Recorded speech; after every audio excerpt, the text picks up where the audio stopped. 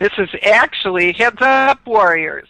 And we have a pilot on with us who's going to blow the whistle for us on the things that are being done to the pilots. And he's got a lot of other information, I can tell. This is Rev Michelle Hopkins.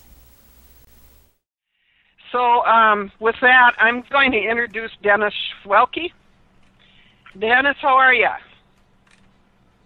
Well, I'm doing very good. I've been doing what's called 135 unscheduled on-demand charter type work throughout all the United States, Canada, the Caribbean, and Mexico, and I just completed a flight to Honolulu, Hawaii.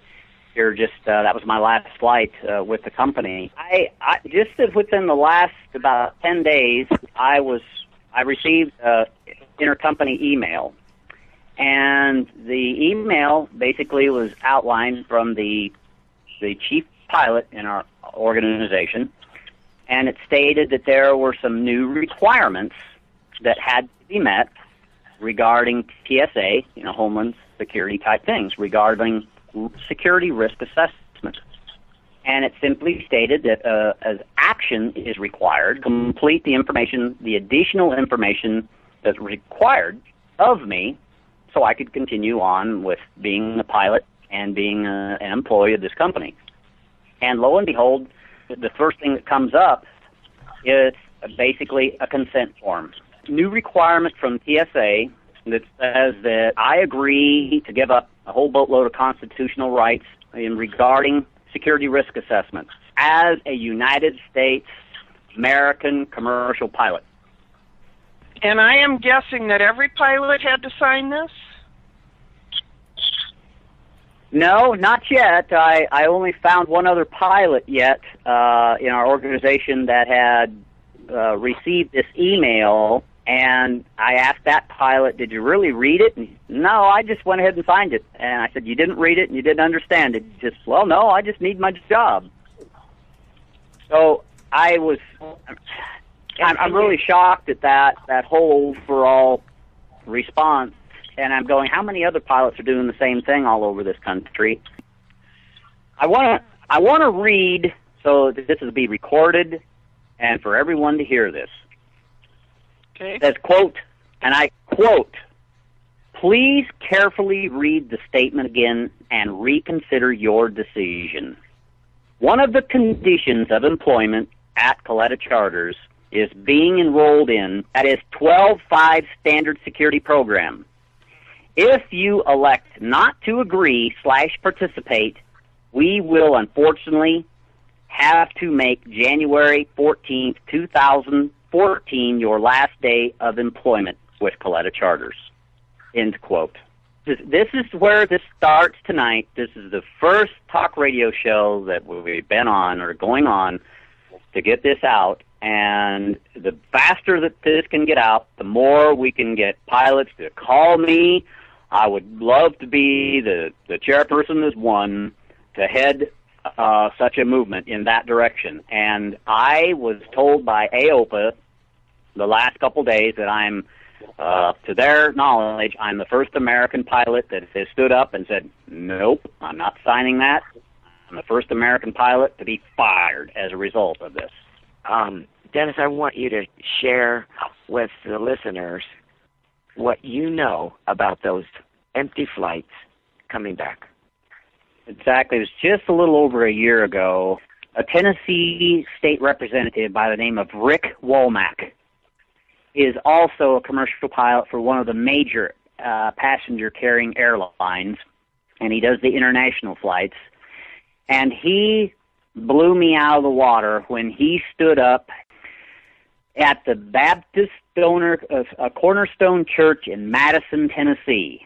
And he talked about he is a commercial pilot when he leaves the United States to fly citizens and so forth over to Europe, and then when the airplane is empty, they turn around and come back.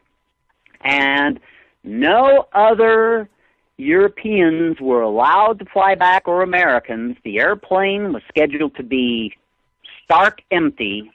And what happened?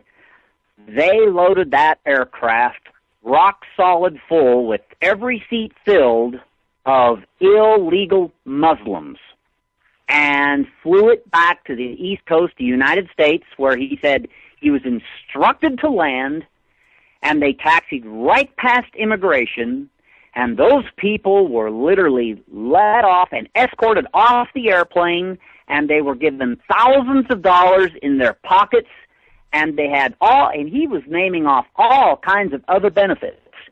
And he was informing this whole audience of several thousand people that he, as the pilot in command, was doing this not once but multiple times. And I felt like standing up and saying, "Excuse me, Mr. Womack, did you say you were the pilot and pilot in command? And do you not understand that you have the final say for each and every flight before that aircraft ever starts up? And you're telling me that you are flying illegal, undocumented immigrants or illegal immigrants to this nation, and you are applying your hands to the throttle, and you are an accomplice to that? And you're not saying, 'No, I'm not doing it, fire me first,' and suggest to all of the other pilots in your airline capacity that they do the same instead? You, as a Tennessee state representative, find some jolly and standing up to everyone, announcing what is going on? It's like, I felt like saying, why do you even run for a state representative? Because anyone else in any other capacity can voice their opinion or statements about what's going on, but as a state representative, he ought to be doing something about it. And as a commercial pilot, you have the final say on whether or not a flight goes. He had the authority and the power. But the bottom line, he obviously did not want to lose his job. And he found it obviously more important to just be an informant as a state representative. I was absolutely sickened, like Terry sensed it. I was sickened that a fellow pilot didn't have the gall to say, "No, I am not flying these people back. Not a one of them have any IDs." That literally, when you know that a federal offense is being committed, there are Title 18 and Title 42 rules and codes that says if you especially participate in it, that makes him accomplice. And a Tennessee state representative announced that to thousands of people. For sure. You know, I just got a little piece of news in. Obama just paved the way for 30,000 Syrian Islamists to resettle in the U.S. Well, he's been sneaking them in on those planes all this time. Now he's just being more blatant about it. Now we find out it's not just our geographical borders that are wide open. Our skies are too. We've been invaded big time. Yeah. While we sleep. And that's Literally. why I'm saying you prayer warriors better get up now. I mean, really, truly, get up. Start praying night and day. Don't quit. This is Rev Michelle Hopkins. Thank you for watching, and God bless you.